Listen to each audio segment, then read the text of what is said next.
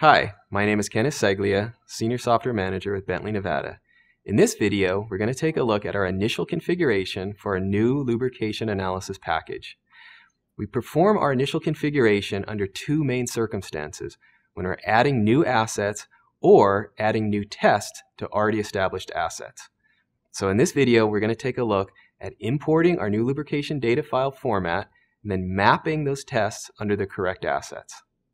To perform our initial configuration, we open up our configuration enterprise, go under Tools, Import Lubrication Configuration, and then browse to the oil analysis lab result file that you recently received.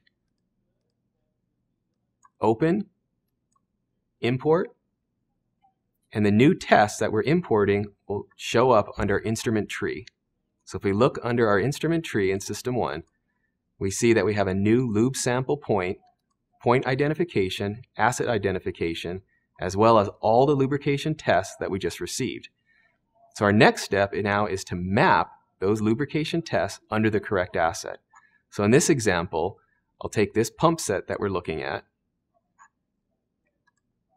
take our new oil sample point location, and simply drag and drop our oil tests under the new pump set.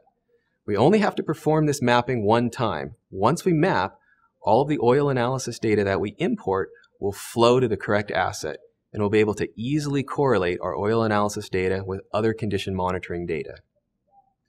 Thank you for letting me share with you how to import our initial configuration and how to set up our oil analysis data and map that under our correct assets. Thank you very much.